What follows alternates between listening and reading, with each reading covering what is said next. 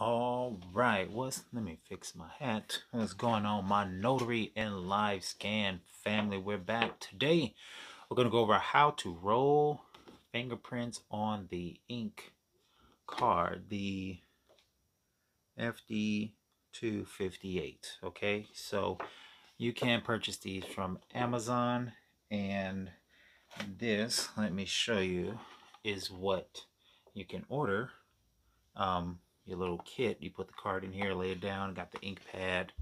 But this is only convenient if you have an office, which I do not. I do it mobile. So you unscrew these.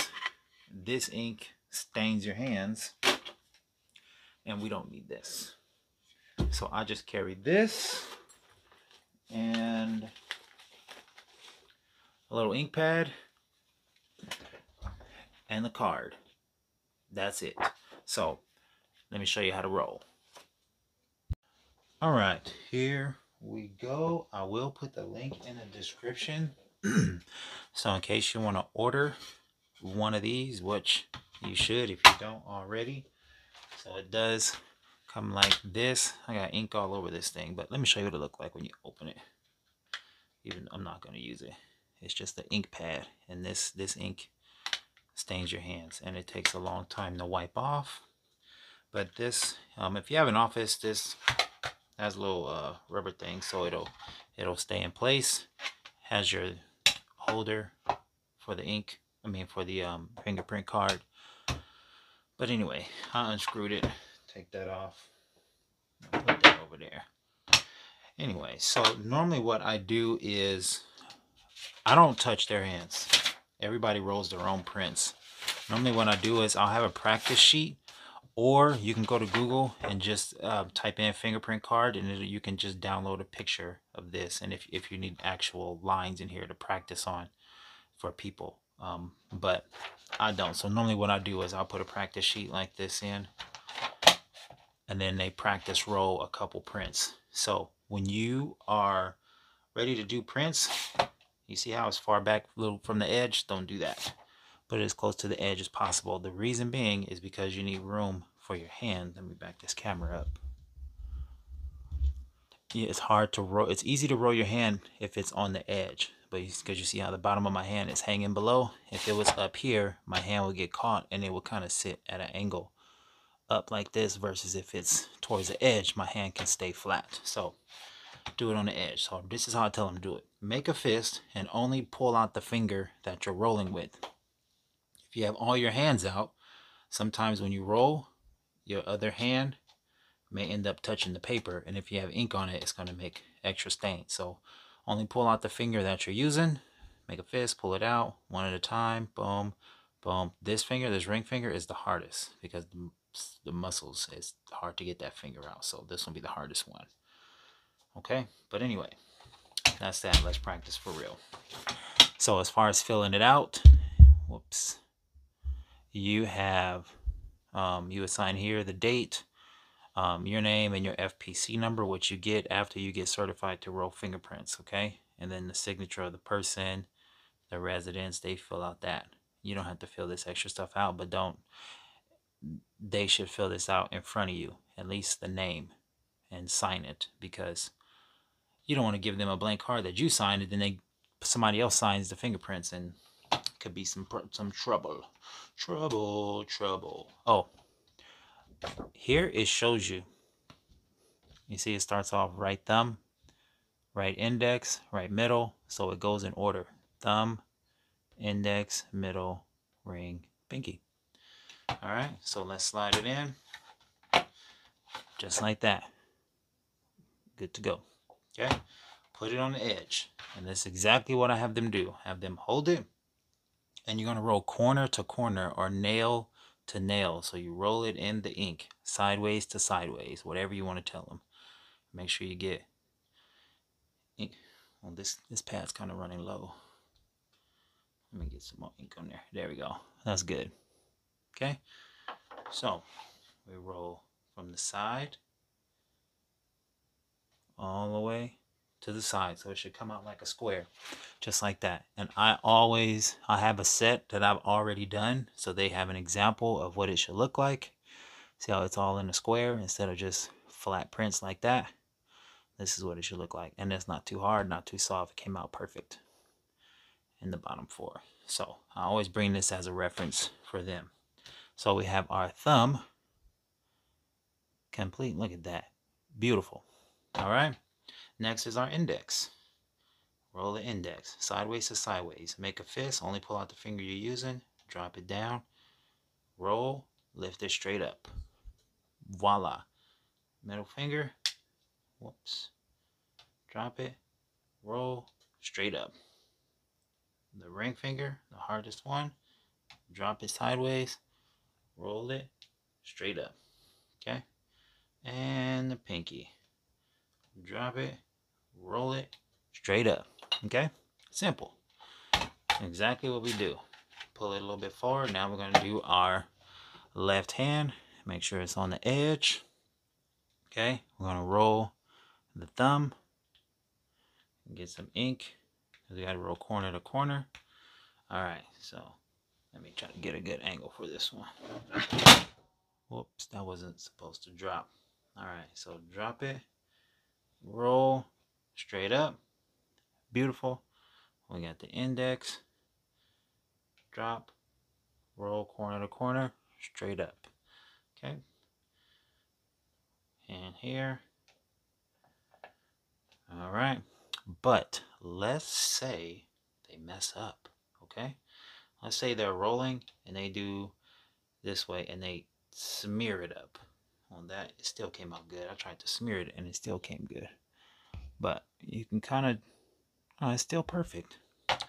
Let's say let me just smear it on purpose. Let's say just the print came out ugly like that. So you can't send that in. Well, you probably still could. That still looks good. Hold on. Yeah, I can't mess up if I try. Sometimes when you get too much ink, they put too much pressure. It does stuff like that, right? Where it makes it hard to read. So here's what we do. 1 second. I don't have it ready. We have, put it back. Hold on. All right. These are called retabs. And these are little stickers you put on top and you can roll on top of your mess ups. All right. So it comes like this. And you just take one off like so. Lay it over. Voila. And we can do our prints over. So we got that finger. And drop it. Roll. Pick it straight up. Boom. Look at that. Beautiful. Okay. Now let's do our pinky. Corner to corner. Straight up. Okay. Boom. So we got all our prints. Look at that. Beautiful. Okay. Lift that. Slide it up. So now what we do is all 4 fingers. Okay. When you do this, if it's a man, it probably won't work straight up, or even a woman. So it's better just to do it kind of sideways a little bit. Okay. So this is just straight up and down. All right. That dab, dab, dab. Fingers together. Cut the angle. Measure it in. Drop it down. Pick it up. Okay. 1, 2, 3, 4. Here. Measure it. Drop it down. Pick it up. This one came out better than that one. I think I didn't get enough ink. But anyway, you get the idea. If you have a fresh ink pad, then you won't have this problem. Okay?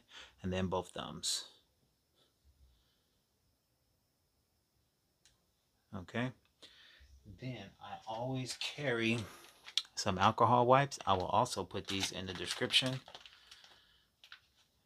And I let them take as many as they want. Normally 2, 1 to 2 is enough. So you can see, let me wipe it off in front of you so you see. With 1. You just give it a little bit of love and it'll come off. That one that comes with the whole set, nope. You have to go home and take a Epsom salt bath to get that stuff off. Okay? So it's pretty simple to roll the prints. I do not hold their hand. I'm not doing that, especially since the pandemic. I'm trying to keep social distance. Okay. So look, this is just with one. It gets most of it, so it's pretty good. You don't need 2 or 3, depending on how much ink you get. 2 should be good. They just rub it around for 5 minutes or go to the restroom if there is one by, but I'll always bring a wipe just in case. So here are our prints, and they look beautiful. Let's get up close so you can see. Very clear. So that middle section where all the swirls is, that's what they need to identify you. Okay, beautiful. But bam, look at that. My prints come out perfect because depending on the type of job you have or had or age, it wears your fingertips. People who do construction, gardening, nurses, if you wash your hands a lot throughout the day, use sanitizer, it'll wear on your fingerprints, and they won't come out as clear as this. Okay, so as far as filling out the top, we'll put the date. So I'll just put 1, 2, 3. 1, 2, 3. Sign my name. FPC number 1, 2, 3, 4, 5. So this is what I fill. Oh, black ink. 100% of the time you use black ink. I used blue ink one time. It got rejected because I wasn't paying attention. But you always use blue ink. And sometimes they may have special, they may want it all caps with everything you type or print on here, which will be for the person filling it out. Or if you fill out their ID information form, which is fine.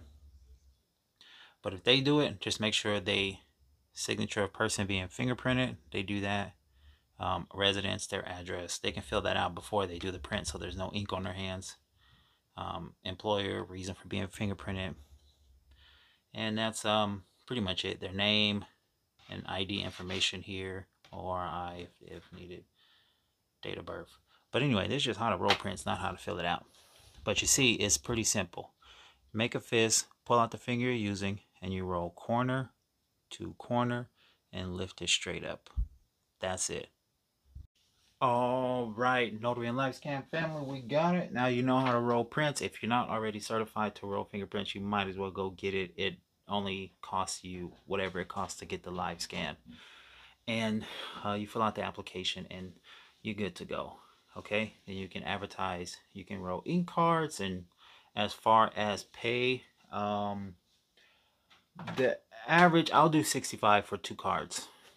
And so that's within a 10-minute drive time, which generally in my city, that's all it takes is 10 minutes. So 65, 2 cards, and it only takes me 15 minutes max. Once we meet up, from the time we start to the time we finish is 15 minutes max. Okay, trying to get in, get out, be friendly, build some rapport, get a Google review, all right, and get out of there. But I have seen some places charge $80. You can do that.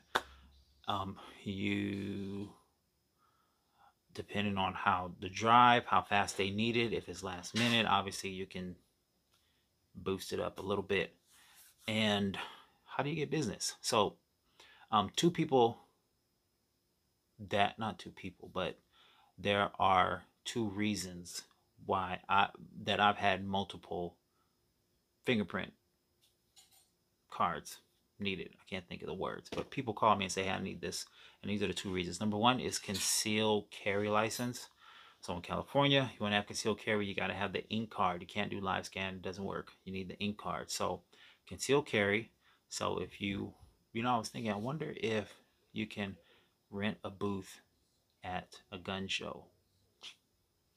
That would be pretty good. That's a good idea. I'm gonna have to check that out. Rent a booth at a gun show. Can you imagine? Obviously, I would charge a discount. If I just did like $30 or $25, all the people that show up at a gun show, and these cards only take, man, I'm gonna check that out. Immigration, I've done a handful for immigration. I don't do ink cards much. I don't promote it as much as I do live scan, But immigration. So if you go talk to some immigration attorneys, if they aren't already certified to do fingerprints, and I have heard that they would charge over $100 to do prints, because obviously they got overhead and expenses and all kind of other stuff. Plus they're attorneys, so once you're an attorney, your price is quadruple. So I'll go talk to some attorneys, some immigration attorneys or immigration anything, and they may be able to bring you, or you may be able to bring you some business. All right, so that's that. Got any questions, preguntas? Call me, send me an email, text, anytime. Thank you. Love you. See you later.